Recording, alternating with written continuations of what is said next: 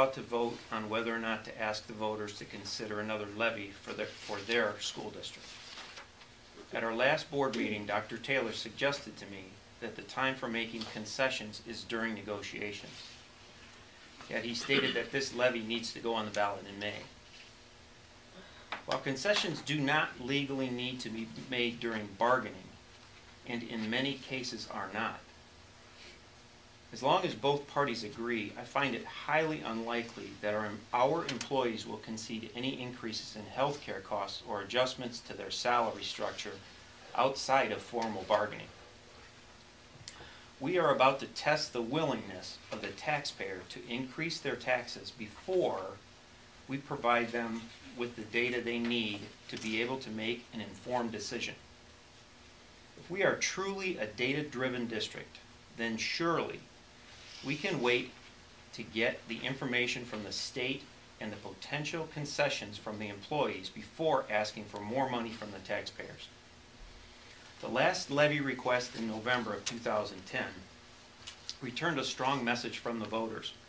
We are about to make the same request with virtually no changes. I do not understand why we are to believe that the answer will be any different.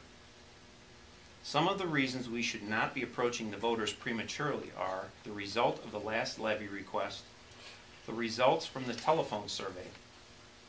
Paul Fallon, who's a political consultant, and we received his two-page opinion and article identifying that, and I quote, "Most political consultants would not use any message that does not reach the 50% threshold for making voters more likely to vote for an issue.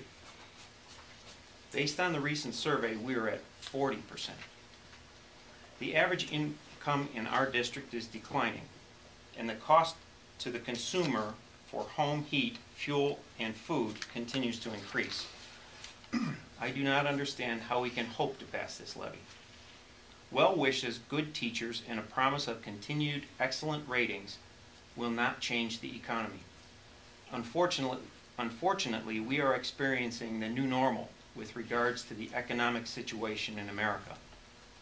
I am asking this board to reconsider their vote tonight and to postpone this request until we can receive and provide more information to ourselves and the voters.